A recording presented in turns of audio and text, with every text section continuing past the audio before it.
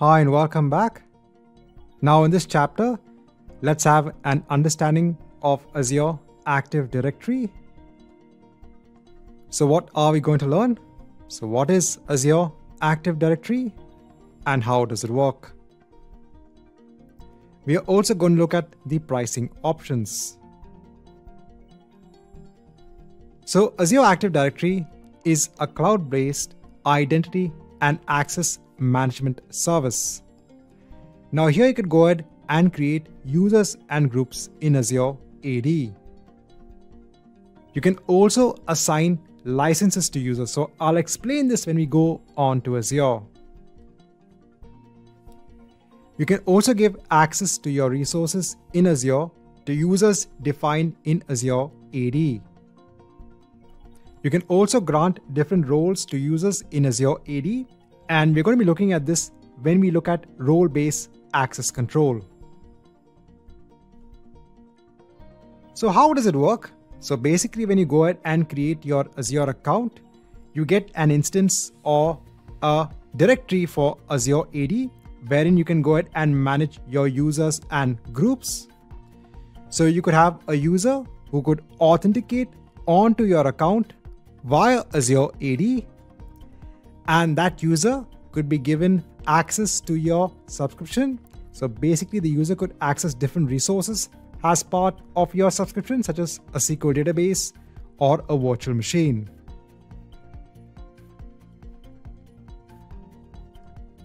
Now there are different pricing options when it comes to Azure AD. So first you have the Azure Active Directory free. So by default, when you go ahead and create your account, this is what you get. Here, this gives you or provides you users and group management. It also provides on-premise directory synchronization, basic reports, and self-service password change for cloud-based users. Now next we have Azure Active Directory Premium P1. Now here hybrid users can access both on-premise and cloud resources. It also supports the use of dynamic groups, cloud write-back capabilities, and self-service password reset for on-premise users. We then have Azure Active Directory Premium P2.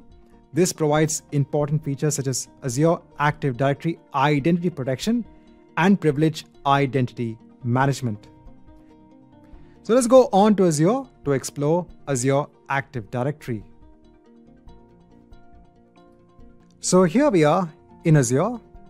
So you can actually go on to the icon over here. So if I just scroll down a little bit. So this is Azure Active Directory. So let's go on to it. So remember, this is your identity store, wherein you could define your users, your groups, could also go ahead and enroll your applications. So there is a lot that you can actually do with Azure AD. Now when you go ahead and create your Azure account, you get something known as a default directory for your users and groups and other artifacts which belong to Azure AD. This directory has something known as a tenant ID, which helps to identify this particular directory. Now apart from that, you can see over here that this directory is an Azure AD Premium P2 directory. Now, if you are starting off using Azure AD, this might show up as Azure AD free. So remember, this is the default licenses that you actually get with Azure AD. But when you want to try out features such as self-service password reset, or maybe conditional access, other features that you don't get in Azure AD free, then you have to go ahead and upgrade your licenses onto Azure AD Premium P2. Now, if I actually go on to the licenses section over here, so you could also go ahead and get a free trial of Azure AD Premium P2. So if I scroll down over here, you can actually activate a free trial. So this gives you 100 licenses that will be active for 30 days. Now please note, after 30 days are over, you will not be charged. Your account will just be downgraded from Azure Active Directory Premium P2 onto Active Directory Free. That's it. And please note, you can only activate this once. Now, if you want to go ahead and actually buy licenses, what you have to do also is you have to go ahead and create a work or a school account. So in a particular directory, what I've gone ahead and done, firstly, I've gone ahead and registered something known as a custom domain. So you need to have a domain in place. So over here, this domain has been bought from an external domain provider known as GoDaddy. So this domain has been bought. Once you buy a domain, you can go ahead and register that domain in Azure AD. Once you go ahead and register the domain in Azure AD, you can actually go ahead and create users based on that domain. So over here, I've gone ahead and created a user at that domain name.